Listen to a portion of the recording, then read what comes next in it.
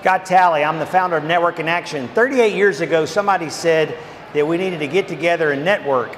And they started those meetings with an elevator pitch. And they've been doing that for 38 years in 58 countries all over the world. And I'm here to say, who said you had to do an elevator pitch at a networking meeting when 75% of the people dislike it?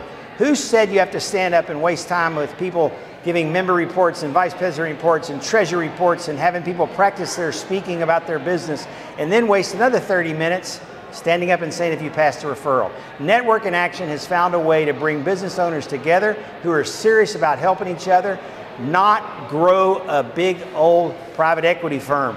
We don't have to bring guests and bring those and convert those to members because our franchise owners do that. So if you would like to network with adults, if you would like to network in an efficient, time-saving manner, and if you'd like to have the best relationships to build your business, take a look at Network in Action.